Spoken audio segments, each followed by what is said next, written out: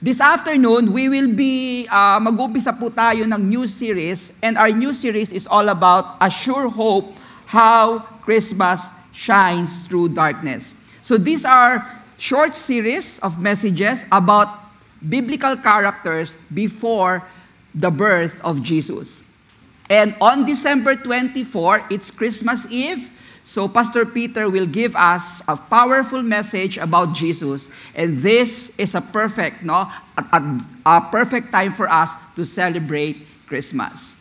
Dahil malapit na po ang Kapaskuhan, bibigyan ko kayo ng pagkakataon na manalo ng GC from Army Navy or Starbucks through our Bible Trivia Challenge.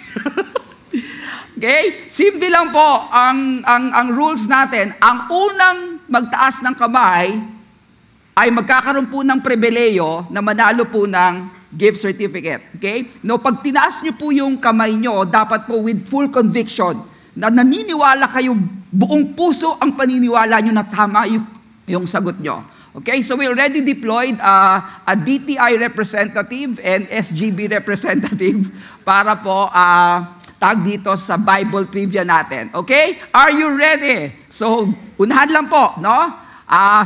Okay? Nandiyan na po, no? Ayan na ho. Okay. Let's proceed. Our Bible trivia question. So, this Bible trivia, it pertains to events or characters bago po ipinanganak ang Panginoong Jesus. Okay? So, let's start.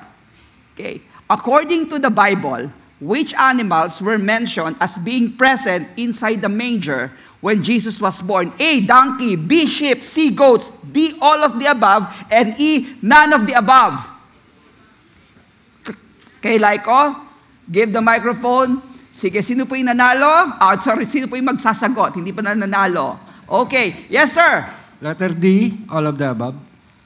The answer is all. Mali.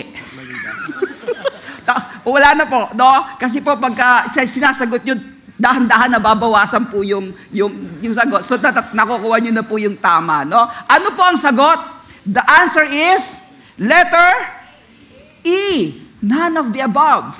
Wala po sinasabi sa Bible na meron pong animals doon po sa manger, no? Wala hong ganon. So, siguro po nakita nyo lang yun sa pictures, no? No, naalala nyo yan, ayun siya. Okay? So, okay. Wag ko kayo mawawalan ng pag-asa. Meron na po. Okay? Ito po. Ang ganda po nito, no? Of the four Gospels, Matthew, Mark, Luke, and John, only one does not say about the birth of Jesus or beginning. Which gospel is that? A, Matthew. B, Mark. C, Luke. D, John. Like, who's the... Ito po yata. Ayan, si sir. Okay. Okay. Yan po ang gusto, ang mabibilis. John. Okay. Ano pong name nyo?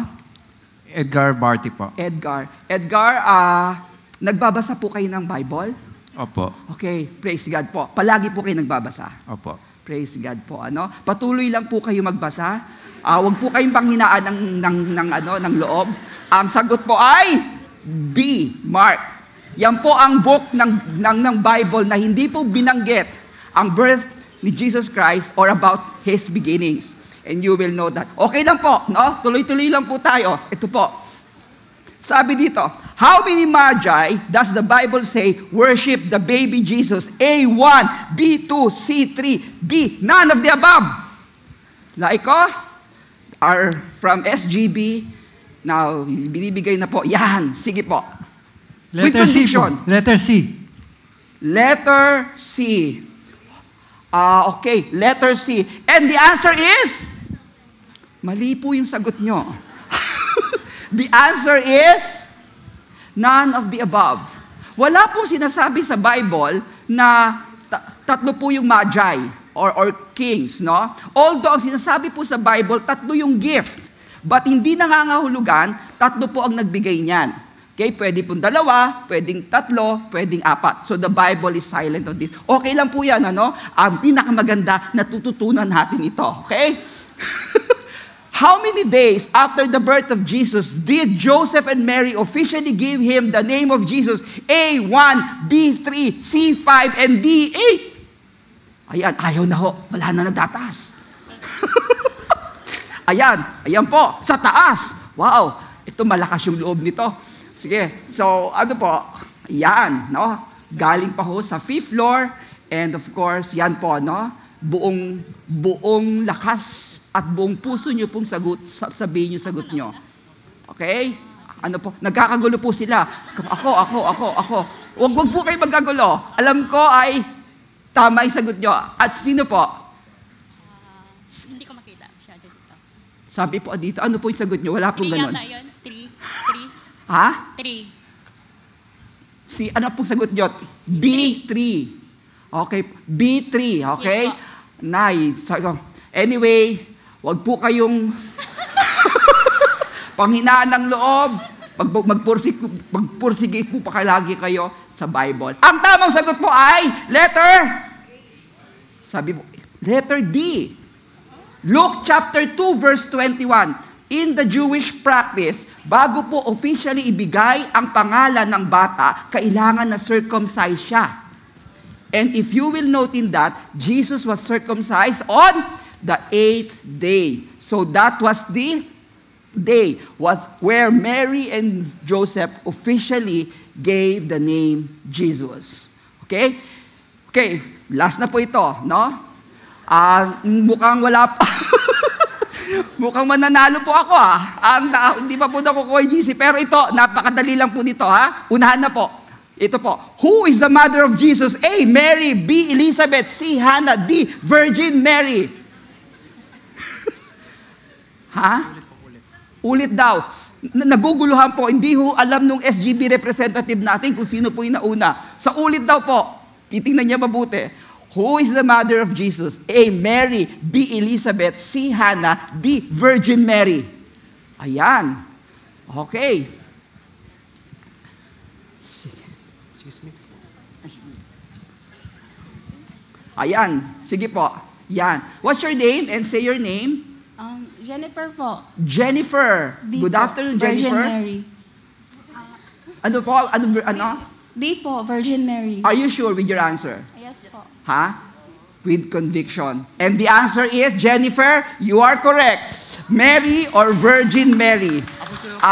Jennifer, we will have the prayer and fasting this January, and nandiyan na po yung prayer and fasting booklet namin. Ibibigay po namin itong advance sa inyo, so para makapag-fast na po kayo ng December.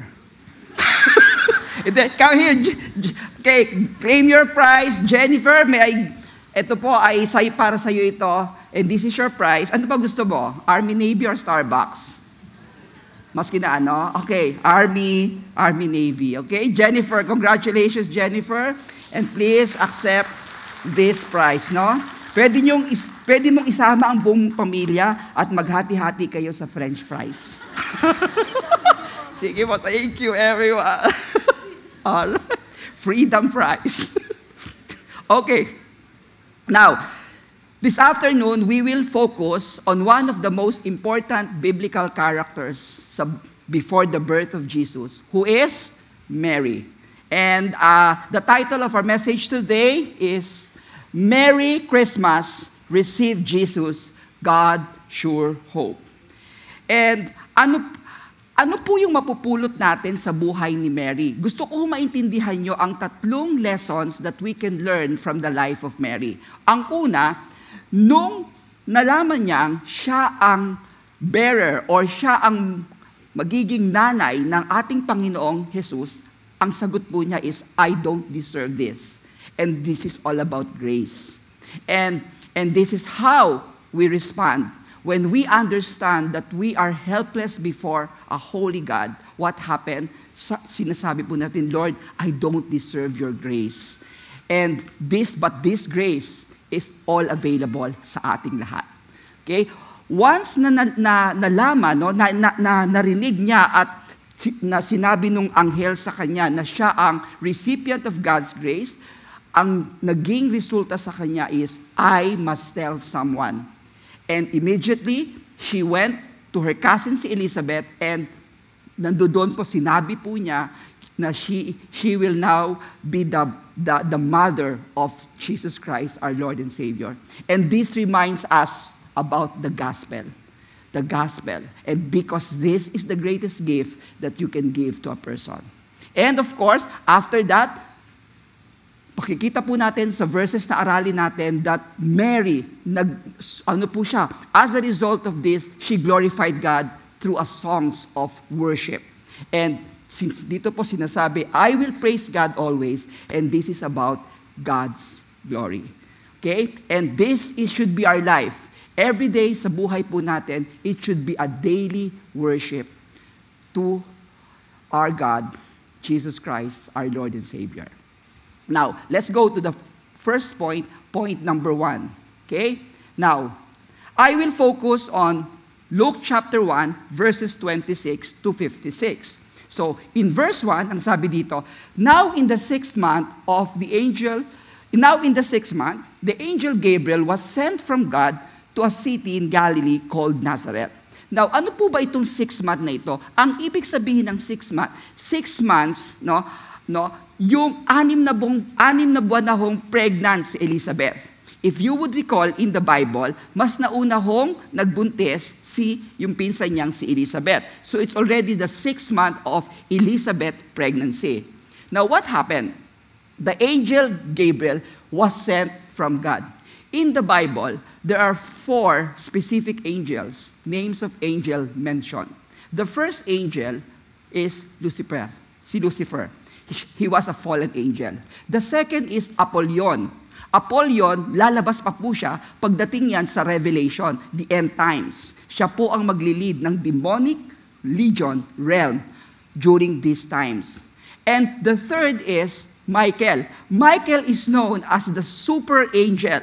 No? Siya po yung it connotes power, it connotes strength. So pag binabasa niyo yung Bible, yung nakikipagdigmaan sa mga demonyo, si Michael yan. And the fourth angel is Gabriel. And Gabriel is a messenger from God. And every time Angel Gabriel appeared in the Bible, there is an important message na ibinibigay po sa atin ng Panginoon sa buhay natin. He appeared in Daniel chapter 8, verse 15 to 16, where he interpreted yung vision ho ni Daniel about the end times.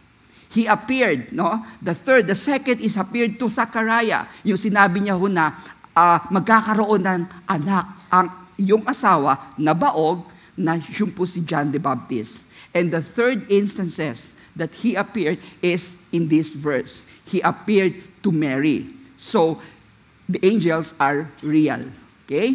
Now, sabi ho dito, and sabi niya dito, Gabriel was sent from God, it's a divine intercession, to a city in Galilee called Nazareth. Nazareth is where Mary lives. So sabi ho sa verse 27, to a virgin betrothed, engaged to a man whose name was Joseph of the descendants of David, and the virgin's name was Mary. You will note here, virgin, meaning she has no sexual relationship. No? And you will note the word betrothed. No? In a simple translation, it's engaged. Now, the engagement at that time was different from our engagement today.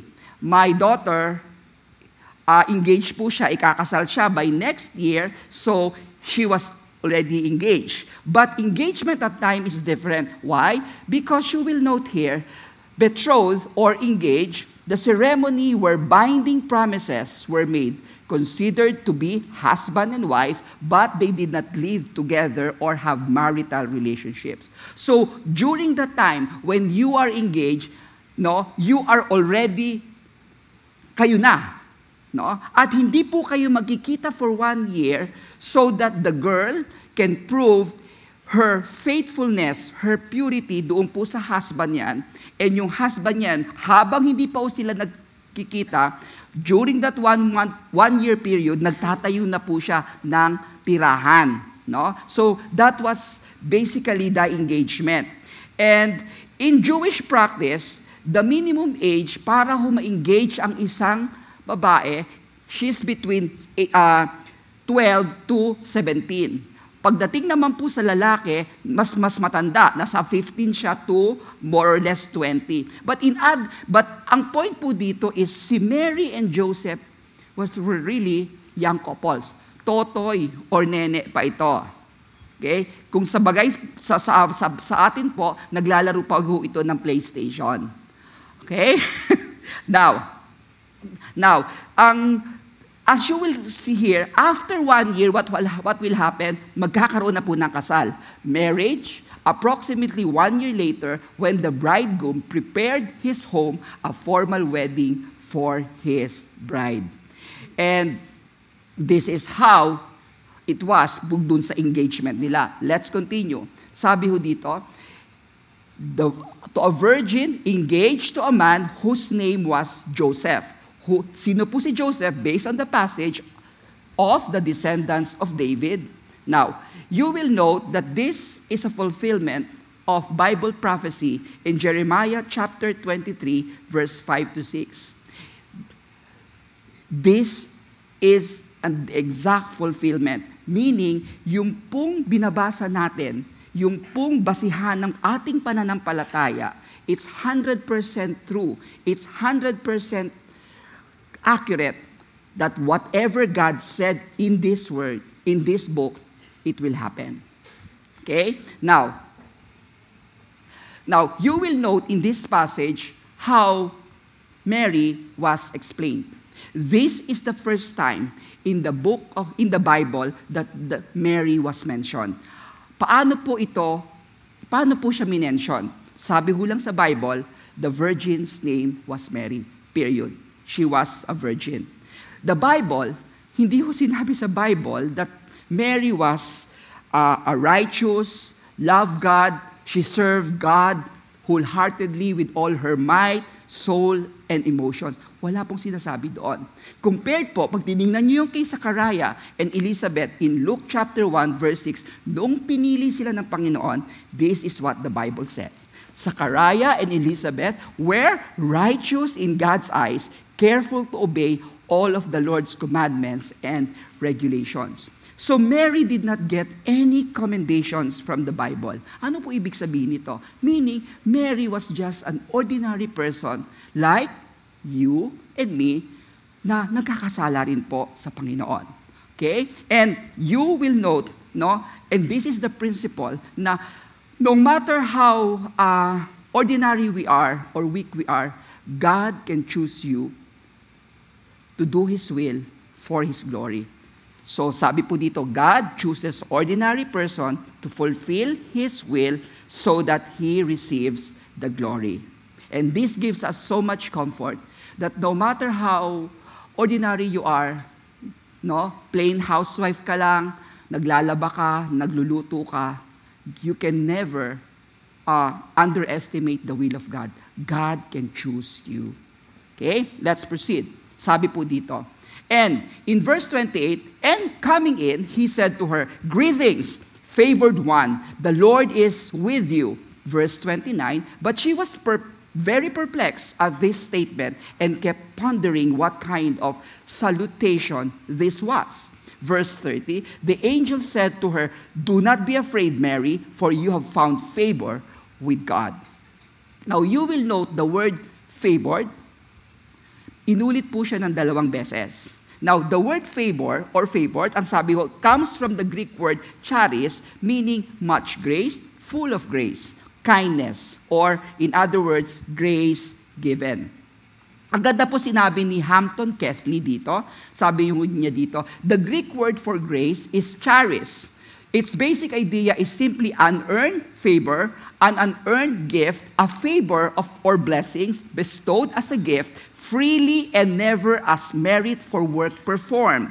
Grace is that which God does for mankind through His Son, which mankind cannot earn, does not deserve, and will never merit. So ano po sinasabi dito? Grace is an earned favor, an earned gift. Hindi ho natin deserving ito. Nagkasala na tayo, bibigyan pa tayo ng regalo. Ang perfect example ko po nito ay yung pulis, di ba? Nung Friday, umuwi po ako, medyo nahuli po ako. Nahuli ako ng pulis dyan sa kanto. At sabi niyo sa akin ng pulis, kasi naman hindi ho kayo sumusunod eh. Sabi ko, Sir, maawa na ho kayo. Kasama ko yung wife ko, patawarin niyo na ho ako. Bigyan mo ako lisensya, akin yung lisensya mo. Sinisigawan pa po ako doon. So ako naman, ito na po yung lisensya ko. And tawag dito, I was really praying, binigay ko po yung lisensya. Tapos, nung binigay ko po yung lisensya, hindi ko po alam, baka ho may nakitang nagliwanag yung mukha ko. Nung binigay ko yung lisensya, ang sabi niya ho sa akin, ayan na yung lisensya mo. Pinatatawad na kita. Tawag dito. Anong tawag niyo doon? Di ba? Pag pinatawad ka ng pulis, pagka kinuha ho yung lisensya ko at tinikitan ako, anong tawag niyo doon? Just. Tama? Tama lang, naparusahan ako. Nagkasala ako eh. Pero nung binalik po sa akin yung lisensya ko, anong tawag doon? That's mercy. Di ba? Dahil dito, pinatawad ako. Pero kung yung pulis na yon, may mga pulis na nagkasala ka na, nag-violate ka ng traffic rules, binigyan ka pa ng 1,000, bigay mo yan sa pamilya mo, kumain kayo sa restaurant. Hindi mo deserving yung 1,000 kasi nagkasala ka na nga eh. But that is grace. It is an unearned favor or unearned gift. Now, Mary recognized that she was a recipient of God's grace. Alam niya na hindi ako deserving because pag tinignan niyo ho yung Bible, she personally admitted that in Luke chapter 1 verse 47, ang sabi ho dito, and my spirit has rejoiced in God my Savior. Mary recognized that she needed a Savior like you and me. Okay, now, let's proceed. Sabi ho dito, in Luke chapter 1, verse 29, but she was perplexed at this statement and kept pondering on what kind of salutation this was. So, she was confused. She was troubled. Ano ba ito? Anong klaseng sinasabi nitong angel Gabriel na to? And in verse 30, sabi dito, the angel said to her, do not be afraid, Mary, for you have found favor with God. The angel reassured her that you are favored by God. You will receive much grace coming from God. Let's proceed. Now, and this is the principle that grace transforms ordinary lives for extraordinary purpose. And that is grace given to us. Let's proceed. Now, in verse 31, sabi ho dito, and behold, you will conceive in your womb and bear a son, and you shall name him Jesus. Now, this is a monumental truth in the Bible because the last book of Old Testament, Malachi, to the first book of New Testament, Matthew, Luke, John, and Mark, silent po ang Panginoon for 400 years.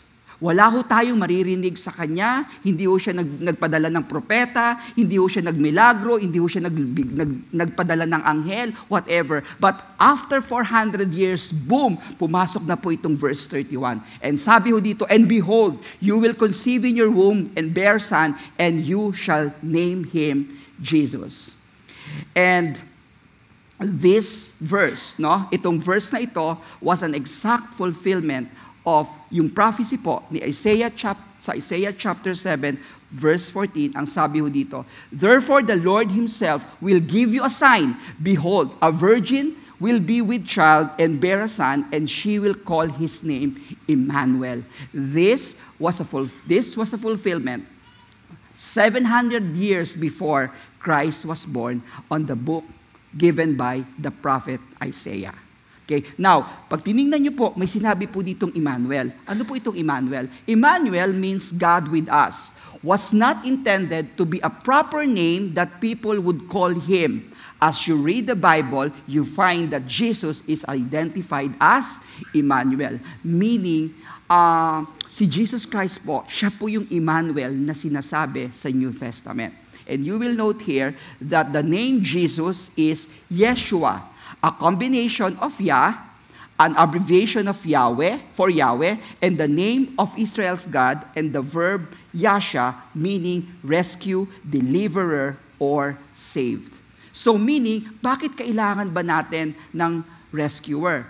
Bakit kailangan natin ng deliverer? And bakit na kailangan natin ng Savior? We need Jesus. Because you will note, when Adam and Eve disobeyed God by eating the forbidden fruit, what happened? Pumasok po ang Genesis chapter 3, verse 15.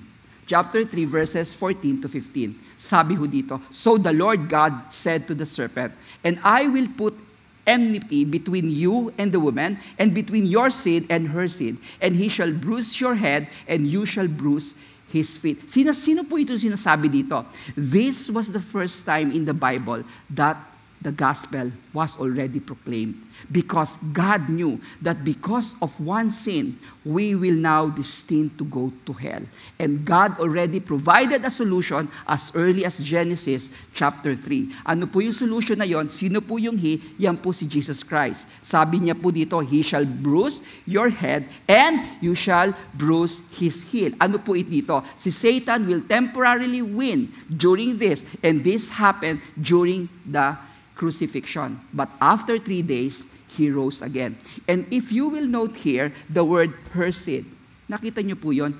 Her seed. Now, this is the first time in the history of in this world na nagkaroon po yung seed, yung babae. Because ang similya or sperm, kanino galing? Sa man. Right? Hindi po pwede magkaroon ng similya or sperm ang babae. Meron lang po siyang egg to fertilize the sperm. So what happened? This is where the Holy Spirit divinely intervened that through the power of God given to by the Holy Spirit, ang ginawa po, nagkaroon po ng male chromosomes. At ito pong male chromosome na ito ay without sin, at that male chromosome was implanted to the womb of Mary, and Mary now fertilized that seed. And yun po Jesus Christ. Now, bakit hindi ho pwedeng yung seed galing kay Joseph? Because Joseph is from the descendants of Adam and Eve. May bahid po yun ng kasalanan eh. So pag yun po ang seed na ginamit po, well, hindi po pwede. Magkakaroon ngayon ng problema because may issue ngayon na, may magkakaroon ng kasalanan. So, kaya po sa Bible ang sinasabi about Jesus Christ, referring to Christ, He committed no sin, nor was any deceit found in His mouth. He is the perfect sacrifice.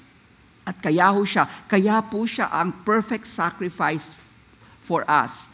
I cannot die for my wife. Kasi pag maski ako mamatay, may kasalanan pa rin ako eh. I cannot save her. But there's only one person that can save us. And sino po yon? Jesus Christ. And that is very clear. Pag tinignan mo in John chapter 14:6, kaya po ang sabi niya, I am the way, the truth, and the life. No one can come to the Father except through me.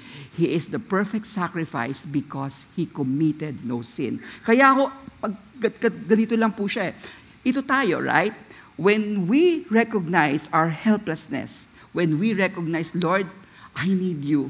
I recognize na isa lang pong kasalanan ay sapat na mapunta po ako sa impyerno. What happened? You now have this need. You now open your heart to surrender your life to Jesus Christ. And what happened when you surrender your life to Jesus Christ? This is now Jesus. You are now being covered by the blood of Jesus. So ang nakikita po ng Panginoon ay hindi na po tayo. Ang nakikita po ay ang Panginoong Jesus because He is the perfect sacrifice. He is the only way, the truth, and the life. He is the best, the only way that will reconcile us to God. Okay? Let's proceed. Now, sabi ho dito, paano po in-explain si Jesus based on this verse? He will be great and He will be called the Son of the Most High, and the Lord will give Him the throne of His father David, and He will reign over the house of Jacob forever, and His kingdom will have no end. He will be great. Pag tinignan niyo po dito, Jesus Christ is great because His sacrifice has provided a way for the sins of mankind to be forgiven. His teachings bring faith, hope, peace, love, and transformation to broken lives. He gives comfort, protection, provision to those who are committed to Him. So what happened? Great. The Son, meaning sa Hebrew word po, ang Son is have same qualities with the Father. Most High refers to God. And sabi ho dito, He will reign over the house of Jacob. He will reign over Israel, and His kingdom will know no end. Okay. And in verse 34, because of this, ang sabi ho, Mary said to the angel, "How can this be since I am a virgin?" Si Mary ho, hindi ho siya nag-doubt.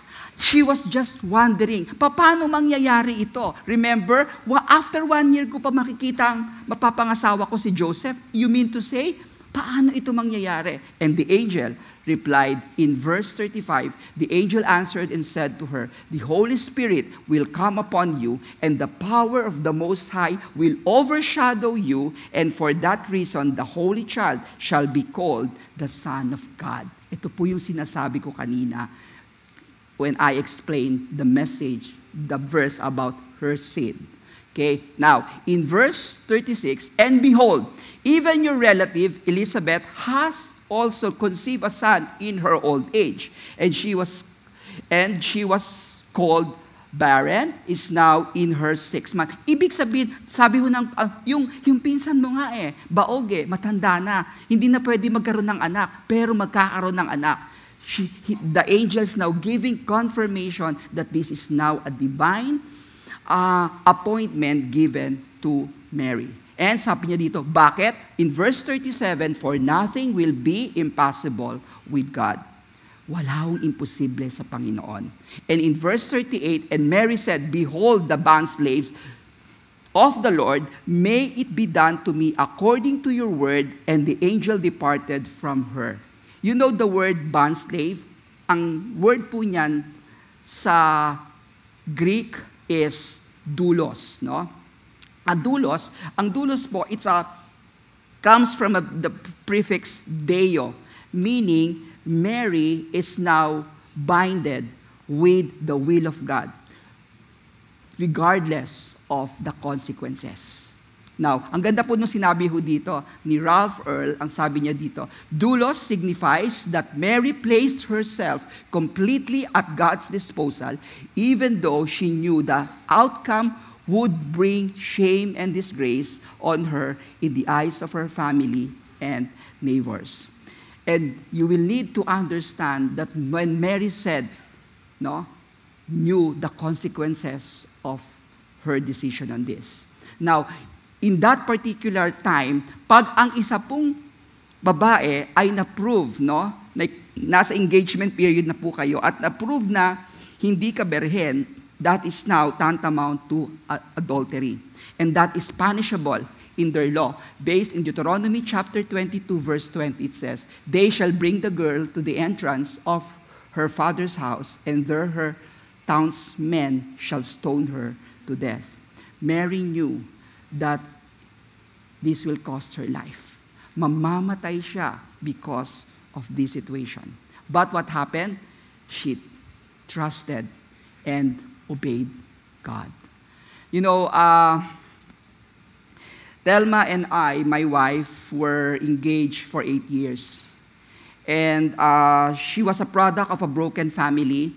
And she was petitioned by her father na pumunta po sa States. So, bago po siya umalis, nagbigay po kami ng pangako sa isa't isa na ikakasal kami. Now, kaya lang, iba ho yung situation namin. Kasi, yung mami niya, at saka yung dalawa niyang kapatid, iniwan po sa akin. So just imagine po, boyfriend pa lang ito, ako na po yung nag-aalaga doon sa nanay at dalawa niyang kapatid. Okay? And when she went to sa US, ang nangyari po is, sineran siya ng gospel ng kapatid niya. And in-invite siya sa isang Christian church, and doon po niya nakilala ang Panginoong Jesus. So during that time, she wrote me several letters about Jesus. And I was really enjoying. Oh, Jesus, the verse, talagang buti naman, tag dito, you're so blessed there. But there was point in time na nakareceive po ako ng letter sa kanya. Ang sabi niya sa akin, because I want to follow God, hindi tayo pwedeng ikasal. And sabi niya kasi hindi tayo, we are unequally yoked. Hindi pwede, John eh. And when I read that, I was really felt betrayed. Nasaktan ho ako eh. Because sa dami ho, sa kabila ng ginawa ko sa iyo, tawag dito, ganito pa gagawin mo sa akin? Ano ba yung basihan ng pananampalataya mo? And galit na galit po ako. Ang sabi ko po sa kanya, simple lang, ipoprove kung mali ka. Okay, ipoprove ko. So, during that time, naghanap po ako, I really search, ano po ba talaga yung faith na in-embrace ko? And I attended several churches. No? And minsan po pag yung pastor po nagsasalita at bababa na yan, natatakot na pong bumaba. Kasi pag pababa na siya, nandyan na ako, susunod na ako. Mag-usap tayo sa sinasabi mo.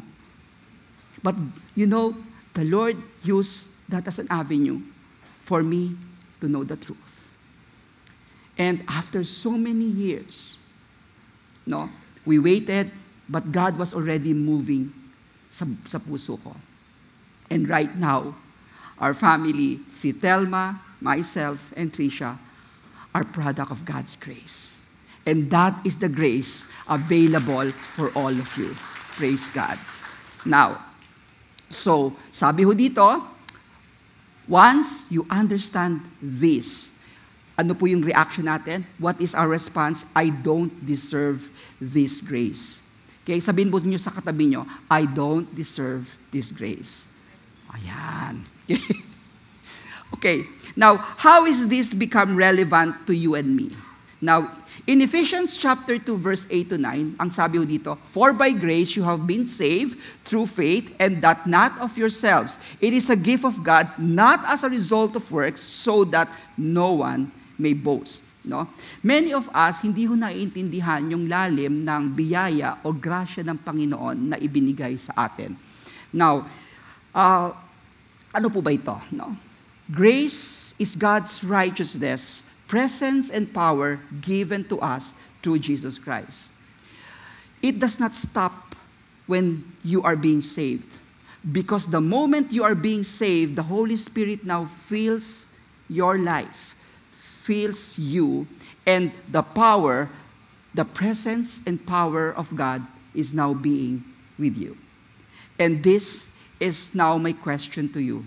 My question is, do you have God's grace? Do you have God's grace? Or kung meron po kayong biyaya o grasya ng Panginoon, are you fully surrendered to God's grace? Can you honestly say to me right now, na katulad ni Mary, kaya niyong sabihin, let it be done according to your word. Kaya niyo hubang sabihin that will cost your life? Na maski na anong mangyari, ipaglalaban ko ang Panginoon. Kasi siya yung nagligtas at mahal na mahal ko siya. Now, I want you to understand the impact of that grace. Mary was chosen. In Ephesians chapter 1, verse 4, we are chosen. The word chosen in that particular verse is eklektos. Eklektos means you were chosen before the creation of the universe. Even before light, sun, you were already in God's mind that you were chosen because of Jesus Christ. And that choice, it cannot be altered or it cannot be changed. It was a deliberate choice made by God that I want this person. Gusto ko ito si Rico, gusto ko ito si Ella, because I want them. At wala po tayong ipagmamalaki because it is not you who choose God, it is God ang pumili po sa atin. Mary was favored. We are favored based on John chapter 14, verse 16. We are no longer God's enemy. Yes, we have problems or trials in life, but that problems or trials in life are tools used by God so that we will be more like Jesus. And the more that we become more like Jesus, what happened? When you have problems or trials, you now become dependent and you trust God in a manner that you have never done before. So, dahan-dahan, nagiging kanyang kawangis. And Mary was not afraid. We do not fear. In John chapter 14, verse 27.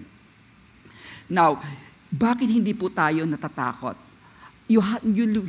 Now, the Holy Spirit, no, who parted the Red Sea, the Holy Spirit who gave Samson the extraordinary strength, the Holy Spirit who multiplied the fish and the loaves, the Holy Spirit who raised Lazarus from the dead, are basically the same Holy Spirit. Yung po yung banal na Espiritu na nasa atin ngayon. So, whenever we face setbacks, whenever we face challenges in our lives, God has already won the victory. If you are living in the presence of God, if you are filled by the Holy Spirit moment by moment, and if you go through that design that God has given you, wala pong talo. Yes, madadapa pa tayo from time on, but at the end of the tunnel, the victory has been won. And this is the assurance that, ano po ang worst na pwede pong mangyari sa atin? Mamatay tayo, right? But when we have Jesus Christ, we do not fear death. Why? Because our real home is not really here. Our real home is in heaven, where we will have eternity and happiness, joy with God.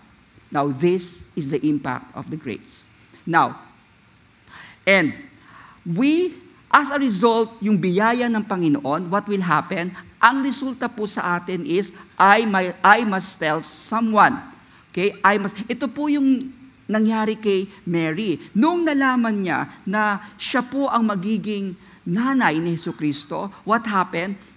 Our Lord and Savior, pumunta po siya kay Elizabeth para sabihin ito. And this reminds us that whenever we receive that grace, our first reaction, is we must tell or we must share the gospel. Sabihin niyo po sa katabi niyo, you must share the gospel. Okay. Now, ano po yung nangyari? In Luke chapter 1, verse 39 to 40, ang sabi dito, Now at this time, Mary arose and went in a hurry to the hill country to a city of Judah and entered the house of Zacharias and greeted Elizabeth. Now, malayo po yung pinanggalingan ni Mary sa bahay po ni Elizabeth. This is about 130 kilometers. So, sinasabi nga po, from Alabang, pupunta ka po doon sa Pampanga. Doon sa San Fernando, Pampanga. So, yan po yung layo. And then, what happened is, when Mary saw Elizabeth, nakita niya, she was really full of joy and giving the confirmations of what the angel has given her. So ito po, and the principle is so simple, God often provides confirmations and companionship in our journeys of faith. Minsan may mangyayari po na gumagamit at gagamit ang Panginoon ng mga katuwang natin sa buhay to confirm that that is your calling, that is what I want you to do in your life. So, what happened? So this, sabi ho in verse 41, when Elizabeth heard Mary's greeting, the baby leaped in her womb, and Elizabeth was filled with the Holy Spirit. Now, you will note here na hindi ho ito basta-basta buntis po tayo, di ba? Buntis kayo, gumagalaw yung bata. You will note the perfect timing on this. When Elizabeth heard Mary's greeting. Meaning, doon pa lang po sa sinapupunan ni Mary, John the Baptist was already filled with the Holy Spirit. And what happened? And Elizabeth also, yung mommy niya, was filled with the Holy Spirit. And she cried with a loud voice and said, Blessed are you among women. You will note here the word among. Hindi po sinabi over or over and above women, but among, meaning equal. Parehas lang po tayo with Mary. And blessed is the fruit of your womb. In verse 43, and how has it happened to me that the mother of my Lord would come to me? You will see here the humility of Elizabeth. Pakita mo. And, di ba, sinabihan na siya that your son also will be great because he will be the forerunner of the Messiah. But in this particular verse, she recognized that kung yung dinadala po ni Mary is much greater than any person in this world. Okay? Now, pagdating po sa verse 44, for behold, when the sound of your greeting reached my ears, the baby leaped in my womb for joy. Verse 45, and blessed is she who believed that there would be a fulfillment of what had been spoken to her by the Lord. Mary was blessed because she believed. And all of us here are called not just as hearers, no? Hindi po nagtatapos yung buhay natin when we receive Jesus Christ as Lord and Savior. You were saved because God wants you to do something for Him. And you are the doers of His word, not just the hearers of His word. And we are called to share what? Yung biyaya ng Panginoon so that to give hope doon po sa mga taong nangangailangan kay Jesucristo. And this is the best application for this is, are we excited to share with others that Jesus is on our lives? You know, the best gift that you can give to a person is the gospel. If you are thinking of any Christmas gift, the best gift is the gospel. Why? Because the gospel will change that person's life. It will change not only his life, it will change his family, his children, his grandchildren, his great-grandchildren. His life will change from discontent to contentment, from fear. He will no longer be afraid of death, from eternal condemnation to eternal happiness and joy in heaven. And that is what you are having right now, and that is the gospel. And I pray that you will have this desire. You will need to ignite your heart as we continue you reaching out to other people. And this is our, ako po yung in charge to prepare the plans of Metro South, 6 churches, and what is our battle cry next year? Our battle cry is so simple. Each one, bring one to Christ. And our prayer is all of you, every one of you will be very intentional of bringing people one step closer to Christ. Bakit po ito po ang battle cry natin? The Bible is very clear. In Luke chapter 19 verse 10, for the Son of Man has come to seek and to save that which was lost. And this is my prayer. Paano niyo po ito gagawin? Simple lang po. We use this one, no? The best decision. The best decision, we will make this available outside the worship venue. Ang simple lang po ang gagawin niyo dito. No, whenever you have gatherings, family gatherings, do not assume that they are already saved. So ang gawin niyo lang is share this booklet to them, and ang gagawin niyo lang, read the first page. We make different kinds of decision. Sasabihin niyo lang po ito, simple or trivial, where to eat, what to wear.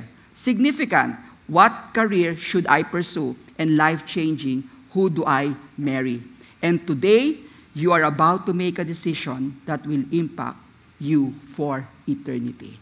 So yun lang po, and let them read truth number 1, truth number 2, truth number 3, and truth number 4, and after that, you close that in prayer. And I pray that you will utilize these Christmas holidays to just share Jesus in your family. And I've done this, no? When we had last November, my family from Bicol, pumunta po, now bago po kami nag-start na kumain, yan po yung ginawa, the best decision. And I was also invited, no, sa CCF Muntinlupa to do this kind of event, no? I just shared the best decision. What is our battle cry? Our battle cry next year is so simple. Each one, bring one to Christ. Now, before we proceed with our third point, I would like now to call one of our family friend si Reggie Joseph to give her testimony about her life sharing Christ. Let's all welcome Reggie Joseph. Magandang hapon po. Nakilala ko ang Panginoong Jesus sa impluwensya ng aking asawa na naging instrumento sa pamamagitan ng transformational power ng ating Diyos. Dahil sa karanasang ito, mas naging bukas ako sa pagsali sa pag-aaral ng Biblia at pagdalo sa simbahan, na sa huli humantong sa aking pananampalataya kay Jesus nang maipamahagi ang Ebanghelyo. Sa kabila ng bagong pananampalataya, patuloy akong dumalo sa tradisyonal na simbahan kung saan ako ay pinalaki sa paniniwalang sapat ang aking mabubuting gawain at pagsunod sa mga relihiyosong obligasyon upang mapanatili ang kapatawaran at pabor ng Diyos. Ngunit, isang gabi, habang nakikinig ako sa aming pastor na ibinabahagi ang gospel sa isang kaibigan, biglang naramdaman ko ang pagnanais na aminin ang aking mga sariling kasalanan. Ang pag-unawa sa kabanalan ng Diyos at ang aking desperadong pangangailangan kay Jesus ay nanatiling bumabalot sa aking isipan kahit matagal na kaming umalis. Naramdaman ko ang labis na pasasalamat para sa bagong pagtuklas na ito dahil ito ang nagpalaya sa akin mula sa pasanin ng sariling kakayahan at ritual. Ang patuloy na pagnanais kong makilala ang Diyos at ang Kanyang salita ay humantong sa isang pagbabago sa aking kalooban, sapagkat nagsimula akong talikuran ang aking pagtitiwala sa sariling pagsisikap at sa halip ay yakapin ang kalayaang natagpuan kay Jesus. Ang pagbabagong ito sa pananaw ay nagudyok din sa akin na talikuran ang mga kasalanan na ipinakita sa akin ng Diyos. Sa pagpursigi sa pagbabahagi ng Ebanghelyo, aktibong hinanap ko ang mga pagkakataon na maibahagi ang mensahe sa aking pamilya, mga kaibigan at sino mang iba pang dinala ng Diyos sa aking landas.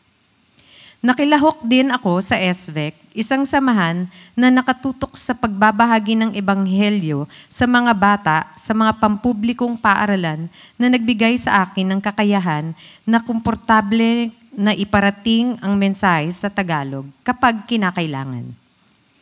Nagdadala ako ng mga gospel tracts, katulad ng Best Decision, sa aking bag upang ibigay ito sa mga taong aking nabahaginan ng salita ng Diyos. Nang i-launch ng CCF ang pag-share, ako'y walang pag-aaptubiling sumali at nakasaksi ng maraming taong sumunod kay Kristo.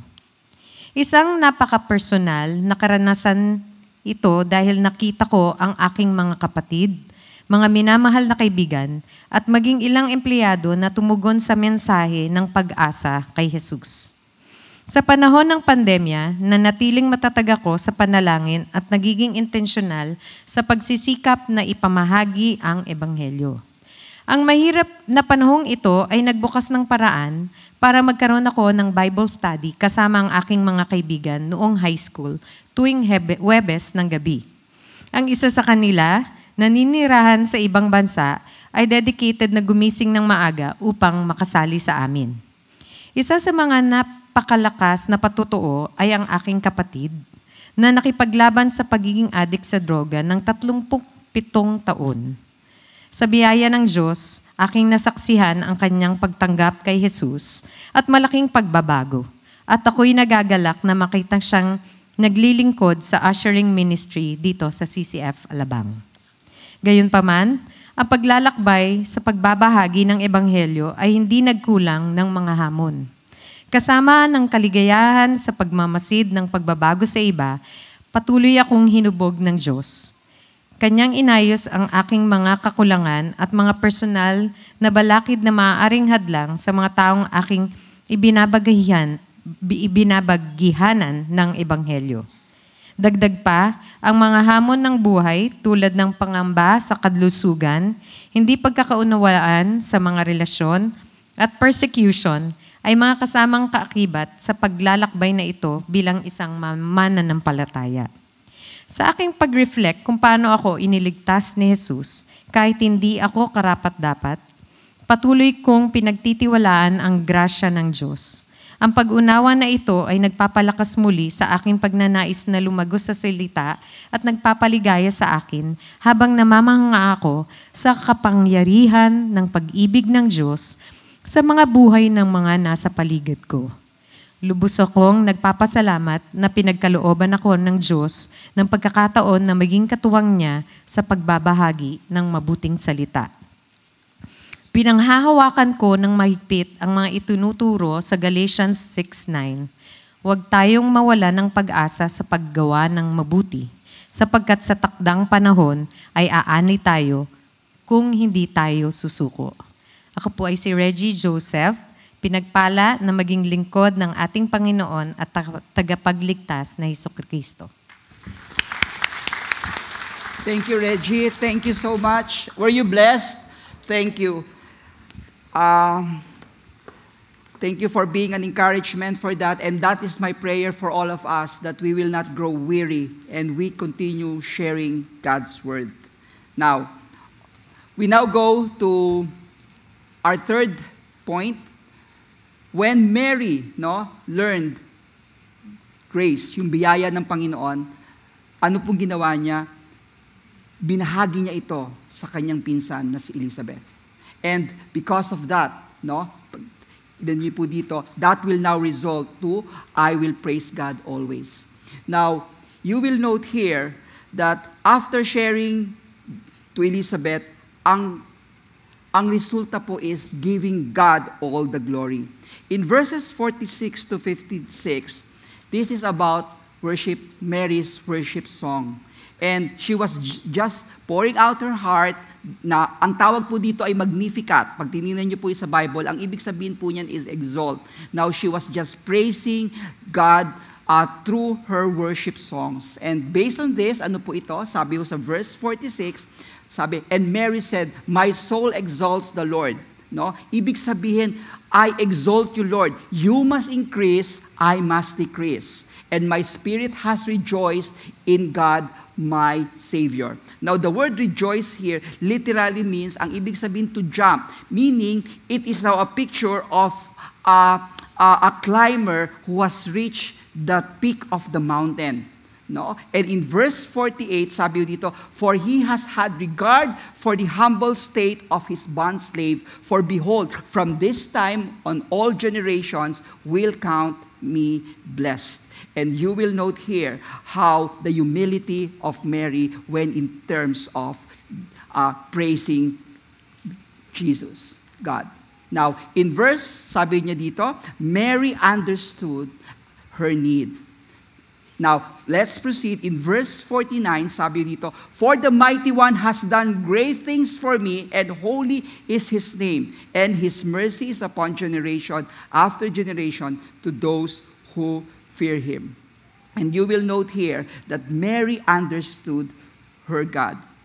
In this particular passage, si Mary ngayon was now shifting from herself kung ano ho ang gagawin ng Panginoon sa ibang tao. For those who fear Him, therefore, God will have mercy on them.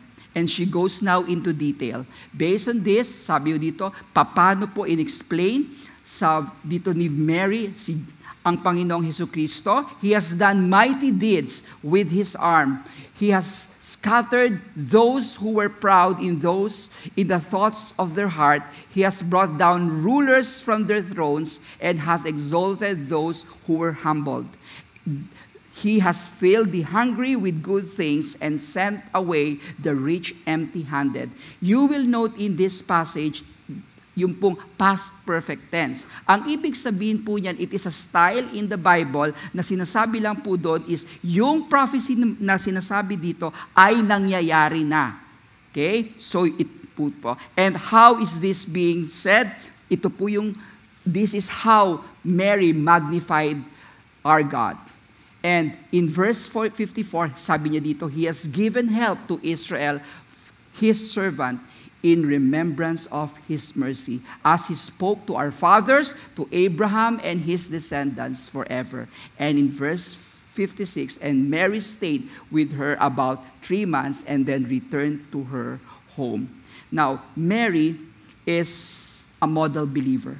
Why? Because she was blessed because she believed, and she was a recipient of God's grace from God. And this is how we have to respond, that whenever we receive God's grace, we have to believe and do what God has commanded us to do.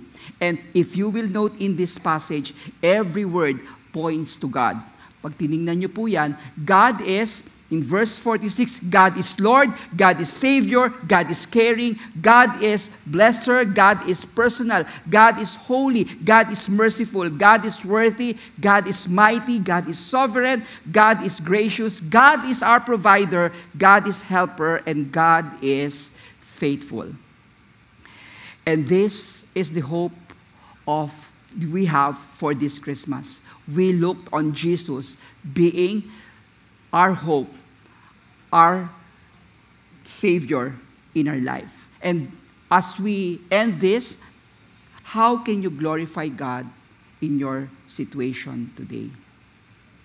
How? What's the application? Ang application po, before you leave this worship venue, simple lang po.